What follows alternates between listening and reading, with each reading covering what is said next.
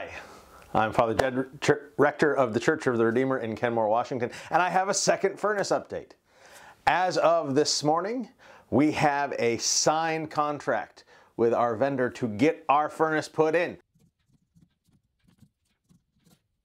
We're on our way. I'm really grateful to JP McGlynn, our junior warden, for all the effort he's put in this year and getting us to this point. It's been a lot of work and he's done it very well. I'm also grateful to everyone else on the vestry for helping support JP in getting this done, and to all of you who prayed for this outcome, who prayed for us to be able to get this furnace back in so that we can begin worshiping in our space again.